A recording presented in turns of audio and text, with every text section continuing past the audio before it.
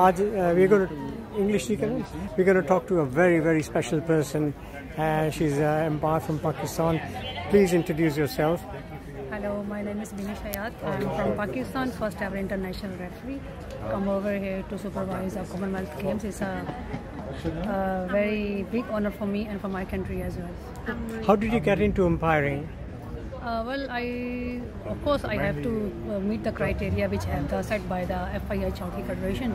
So in 2013, so I went for the first Women and Women Challenge Cup.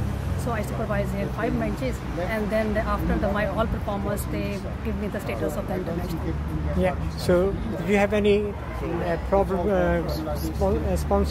sponsorship-wise or recommendation from Pakistan Federation? Of course, just because of them, they nominate me for the first time. You have to go there as an umpire because I played for Pakistan before that, and 2014 to until 2012, and then they said you have to decide who you have to choose if you really want to do some work for hockey.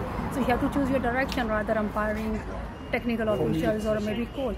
So then suddenly you have to go for this. You have to choose for this field. So just because of them, I'm here. How did you find this tournament? It is wonderful, I think, experience for me, and I have learned so many things.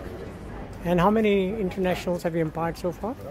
In this tournament, I got 4 matches, and overall, I have altogether 61 men, senior and junior. Yes, 61. And you've done men as well?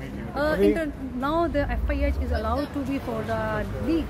Just like FIH Pro League, the women can do the men matches as well. But in particular for this tournament, only for the women can do the women, and men can do the women. How are you perceived by the young girls who see you as a Pakistani girl umpiring high-level matches?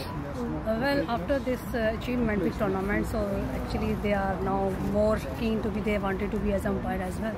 So this is, I think, a big motivation for the upcoming umpires. Is hockey dominated by men in Pakistan? No. Well, they have their own concern. Women have a own concern. If the women really want to do something and they have set their direction, nobody can, harm for them. They are very open for them as well. That's why I'm here.